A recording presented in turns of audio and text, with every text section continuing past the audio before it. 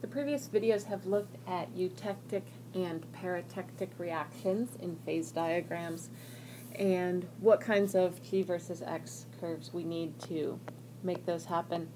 And so this video is just going to look at phase diagrams and some of the other features that we might observe in phase diagrams. So we're going to start out looking at solid solutions and solubility in those phases.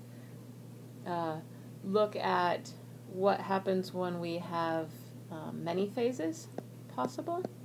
We're going to look at line compounds and intermetallics.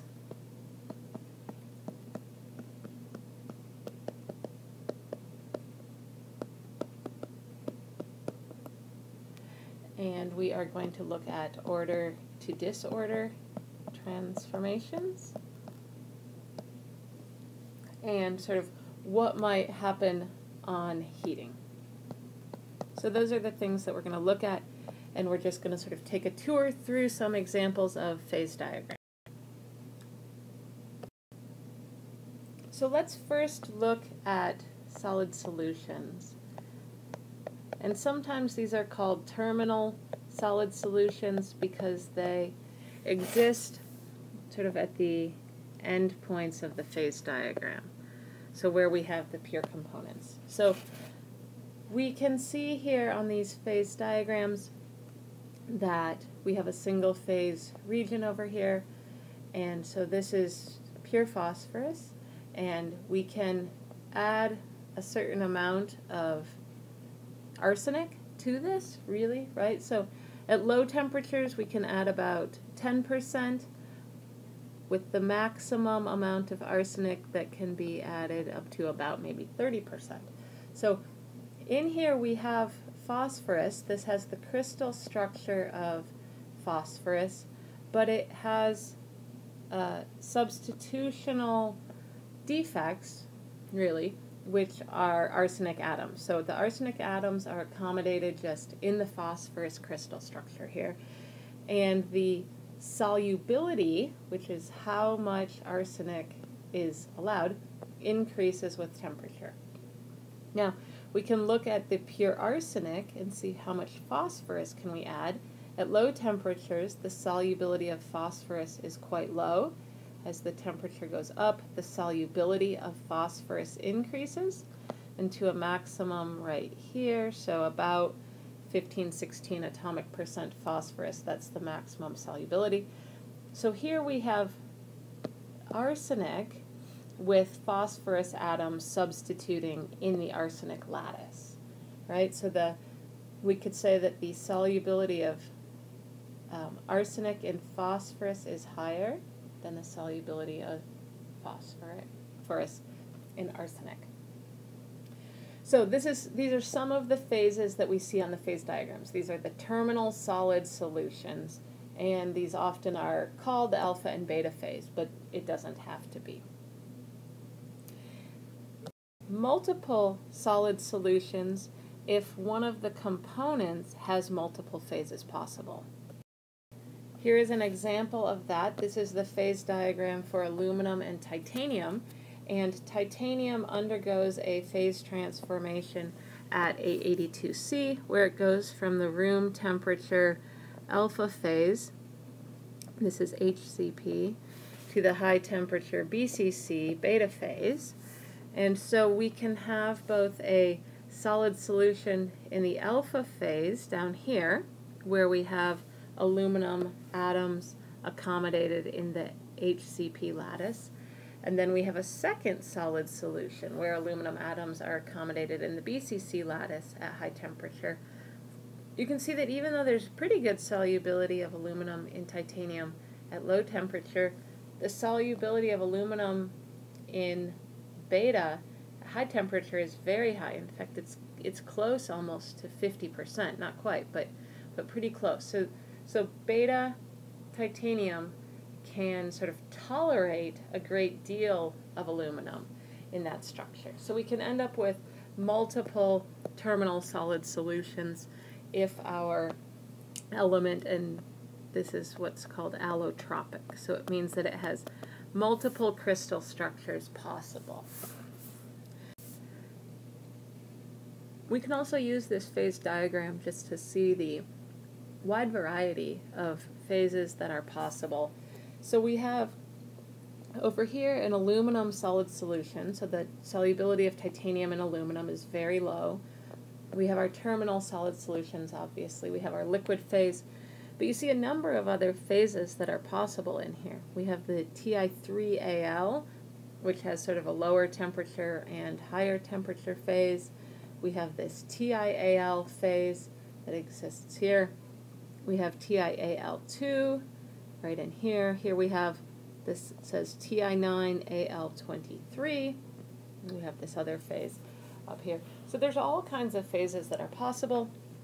And in order to have generated this phase diagram, you have to have had a curve for the Gibbs free energy versus composition for each and every one of these phases, so that you can determine, for example, in these two-phase regions, what the equilibrium compositions of each phase is at that temperature.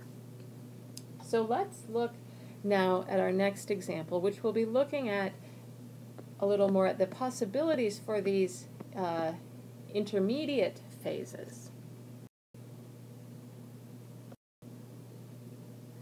So here we have the aluminum and nickel phase diagram, and we see two distinct kinds of intermediate phases here. One of them is this wide phase here in the middle, which seems to be incorrectly labeled. This should really be the NiAl phase based on the stoichiometry. And what we see is that for this phase, and this is called an intermetallic phase, there's really a wide compositional range, right, over which this is tolerated. So this takes on an atomic structure, really, of sort of 50-50 nickel-aluminum with a particular atomic arrangement. But what we see here is that it is possible to have a really wide compositional range. And so that means that we are accommodating disorder in this crystal structure. So you would have extra aluminum sitting on nickel sites or extra nickel sitting on aluminum sites. But it is not always the case that these intermetallic phases will tolerate much deviation, basically, from the stoichiometry before they just turn into a different phase. And we see that here on this phase diagram also. So if we consider instead this Ni3Al, this phase is what's called a line compound. And essentially, it's like this, only it's so narrow that it only shows up as a line. So in the case of Ni3Al, no off stoichiometry is tolerated. So if you just get, let's say, over to this composition here, instead what you do is that you form Ni3Al and you form this nickel-rich phase, right? So you get phase separation into nickel plus nickel 3 aluminum. And if you go off over to this side, for example, then you get NiAl plus nickel 3 aluminum. So this has some other line compounds on it as well on this phase diagram. So we have NiAl3 as a line compound, Ni2Al3. Here we have this Ni5Al3. So this one has 4 different line compounds plus this one intermetallic phase where some compositional variation is possible. We can also use this phase diagram here to understand the different kinds of heating reactions, basically, that can occur. So what can happen on heating? So obviously we can have something like just pure melting, right? If you have pure nickel, you have nickel solid going to nickel liquid, right? This is just regular melting as we know it. We also can have basically a paratectic reaction going on.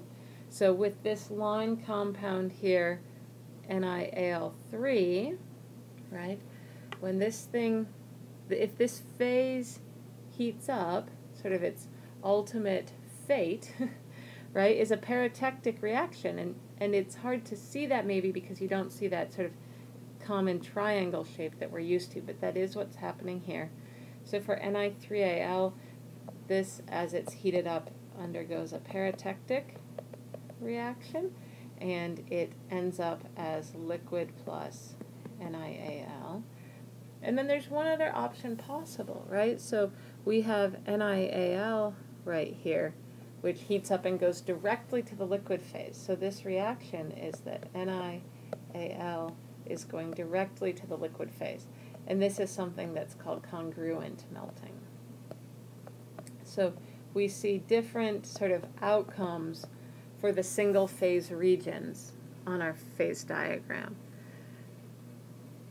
In other cases, so for NiAl, if it weren't right at this temperature, it would have first gone to liquid plus NiAl and then to liquid. And that's what happens, for example, over here. It goes through a two-phase region first. And that's a possibility. So let's look at our last sort of phase diagram feature, which is the order-disorder transformation. So this is the phase diagram of gold and copper. This comes from the Springer Materials database, which we have access to here at Boise State. And this is an interesting phase diagram. So we have gold and we have copper. They form, obviously, the liquid at high temperature. But then at somewhat lower temperatures, they form this enormous single-phase FCC region here. So this would be colored purple if we were looking at the other kind of phase diagram. So in here, copper and gold show complete solubility, or complete mixing. So they're perfectly happy. You can make an alloy that has any composition in here and you won't find any phase separation. These are both FCC elements, and that's why that happens. Now things get interesting, though, as we start to get down here to low temperature. So we have a couple of single-phase regions on here, and let me just color these in so it's a little bit easier to sort of follow this phase diagram. In fact, we have 3 single-phase regions on here. And these are labeled with particular phase names, right? So we have copper 3 gold, this gold copper, and gold copper 3. And the difference here is that down here, this has a very particular crystal structure, right? So the crystal structure of this phase and of this phase both look like an FCC structure with one type of atom on the corners and a different type of atom on the face centers. So it's not just sort of random arrangement, it's a very particular arrangement of these atoms. In the copper-gold structure right here, you end up sort of with an FCC, but where alternating layers are one atom type or the other. So in these low temperature phases, the atoms have sort of assigned seats you can think of. And so this is called an ordered phase. So this is an ordered phase where the atoms have their assigned seats on the crystal lattice. And then this phase up here is the disordered phase, where the structure overall looks like an FCC lattice, where each site is sort of randomly occupied by a copper or a gold atom. So we observe this order-disorder transformation as we heat up at any of these compositions. So we're moving from an ordered phase at low temperature to a disordered phase at high temperature. So this just shows some of the different features that were possible on our binary alloy phase diagram.